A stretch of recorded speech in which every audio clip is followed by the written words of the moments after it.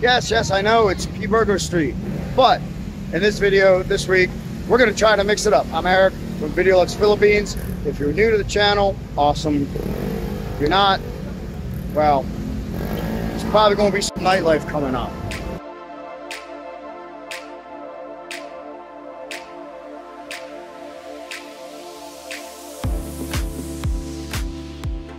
There are so many cheap street food options in the barangay, but today we're going to take a look at some of the Makati and BGC restaurants. Crossroads building in Bonifacio Global City has a lot of little interesting restaurants in it, one of them being Senor Polo. We used to come here a lot when we lived in Uptown, but we'll feature a little bit of that tonight. It's just really good roast chicken, cheapest drinks that you're going to find at BGC, even bottles, really cheap here. There is a Khao Kai chicken house here. That is the spot that I hit on Ebro Street in Poblacion Makati. I featured it a couple times. Khao Kai, really good Thai chicken house, really good dishes, great value for your money, very tasty Thai food. And there's one at BGC. I maintain a pretty strict diet, but I'm kind of a closet foodie, so I am always on the lookout for these little spots that cook their food from locally sourced fresh ingredients and pretty much make everything fresh from scratch.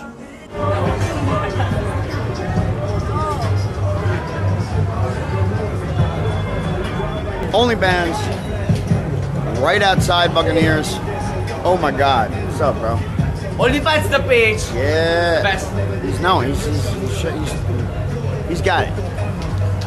I'm not articulate enough to actually explain how good OnlyPants was, but that was, oh my God, that fucking taco, like shredded beef, 2 different types of sauces, salsa, real cheese, like super, OnlyPants, baby. And it's 3:15 in the morning on Friday night. Cabrones, formerly known as The Social, is a great outdoor spot. You can get kind of a good party bar vibe going in here, but the great draw of this place is the new menu. It's Argentinian empanadas and other dishes, pulled pork tacos. What an incredible menu these guys have. It's something that's unique and different from just about everything else that anyone else in Makati is doing. This little spot right next to Buccaneers, never really even saw it before. It's actually pretty cool. Pizza by the slice of Manila, craft beer, Nolita and Joe's, and girls singing karaoke. It's a kind of quiet, cool little new bar. My bro found it. This is a small bar, kind of like a neighborhood pub, and they had 6 craft beers on tap, and in my book, that makes it a win. Craft beer, baby. It's a lot better than New York. Oh yeah. Just take a look at those big pies. Those are like New York City pizza slices. Completely nondescript. You almost can't even tell it's a spot. This is a bar. This is Occulto. This was like, they featured this on Netflix. Like, this is one of the top little craft new, oh hello. Sorry, I got distracted. Where did we see Lampera? Craft cocktail bars, and we went in here tonight and the bartenders hooked us up. No, here. Oh my God. This is a spot you gotta hit. This is a sleeper spot. This bar was actually ranked one of the top 50 bars in all of Asia. The cocktails are incredible. This bar is kind of trendy, but not too swank. The staff was incredibly friendly and so welcoming. The only thing that kind of blew my mind about this spot is they don't serve beers. It's all craft cocktails. Occulto takes its name from the Japanese word for sound. They had a killer all-vinyl playlist in action at this jam. The cocktail lounge had a complete and varied selection of just about any kind of booze or drink you could possibly imagine. You could probably get a pan-galactic gargle blaster in this spot.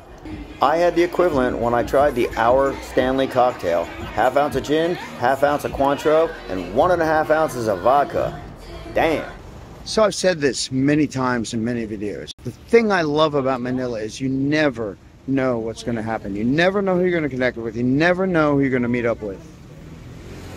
Tonight, I met up with my bro, who's one of the owners of Club Urban. And now there's a new club, another club that he's like hipping us to. Her. Wait till you see her dance. Yeah, it's real. It's next level. Next level. My boy took us over to the new spot. This used to be Lion's Pride. This is now Occulto. Oh yeah. Yeah, we're going in. We are going in. I was totally digging the Saturday Night Fever vibe dance floor and the fact that they weren't playing the same old top 40 crap that they play in just about every other club and bar in Manila. And I noticed they had ashtrays on the table, so this place allows smoking. Leaving Occulto with hotness, of course, because fuck, it's Manila. What else do you expect? The bar hopping MO is pretty much how we roll in Manila. You know, when we got a couple of friends in this spot, got a couple of friends in that spot, they tell you to stop by, have a drink, dance a little bit, catch up before hitting the next spot. Another level of insanity. Come on, baby. What? Come on, baby girl, we're at a walk fast. Yeah, because our bros are like, they're like 50 meters ahead of us. Going to the next club. And the club we're going to is the new bomb spot. I mean, it's not like it hasn't been a bomb spot, but it is the bomb spot. Club Urban. And the most incredible thing is, the bros we're rolling with own the club. Baby, come on. This is the spot. Bottle, where's the bottle? Rob has it. You're good. She's hot as fuck, but she's fucking serious. Look at that right there. Look how fucking sexy that is. Oh, we're getting the elevator? Oh, the elevator's here. All right. I almost don't know what's more fun at Club Urban.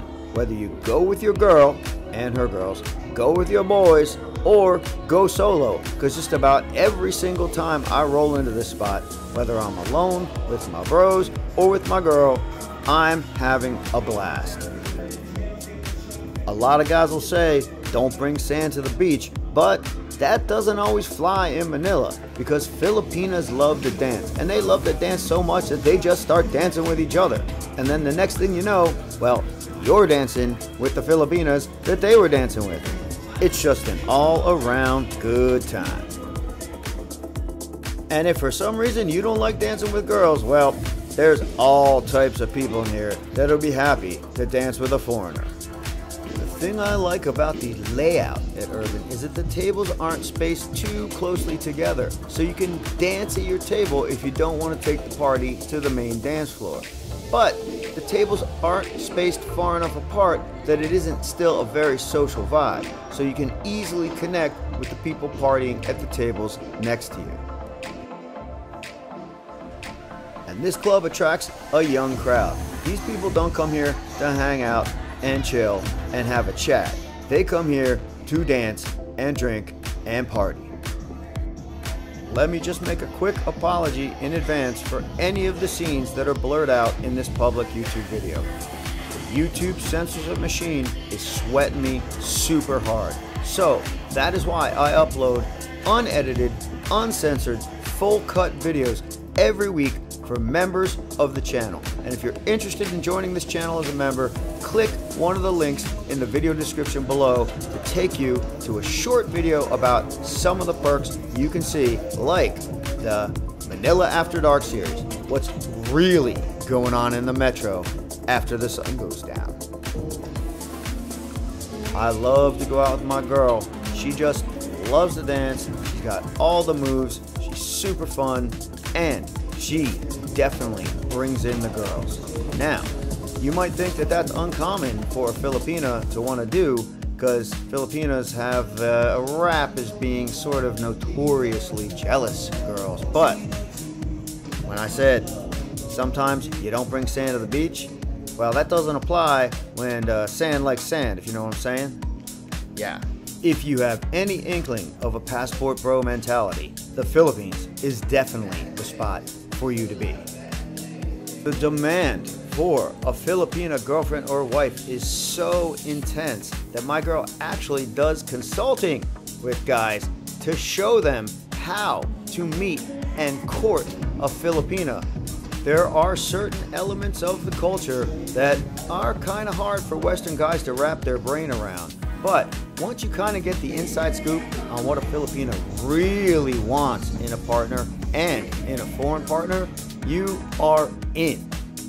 Trust me, it took me a long time to learn the game. And Filipinas are not your typical Asians. They're not demure like Japanese girls. They're not, well, I can't really say about Chinese girls, but my bro told me, do not ever marry a Chinese girl because your life will end when marriage starts. Now, I'm not saying that's the norm, and I'm not saying that's the case. And maybe he and just about every other guy he ever knew that lived in China and married a Chinese girl. Oh my God, I shouldn't be talking about this. Anyway, they're also not like Thai girls. These are Filipinas, guys. They are completely unique. So, if you want to get the inside scoop, think about setting up a consultation call. I've said it before, and I'm saying it again. I would never date, court, or marry another woman on planet Earth unless it's a Filipina. One of the things that we like to do at the end of the night is wrap up with a little bit to eat. A lot of times, we'll just hit a spot like the filling station. It's a really unique restaurant right in the heart of Poblacion Makati. If you're in town, you gotta stop in for a bite.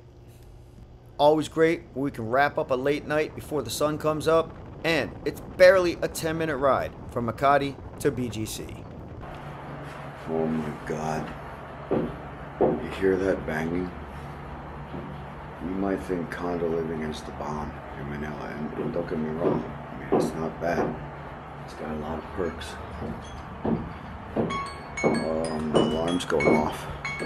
I need more. She wants to sleep more. What a fucking night. Oh my God. Rainy season ain't no joke. Normally you can see the entire Makati skyline here. You can barely even see BGC. Thank you so much for watching the video. If you liked it, go ahead and hit that thumbs up. And you know what? Click that bell icon and you'll never miss an upload of what's going on in Manila, baby.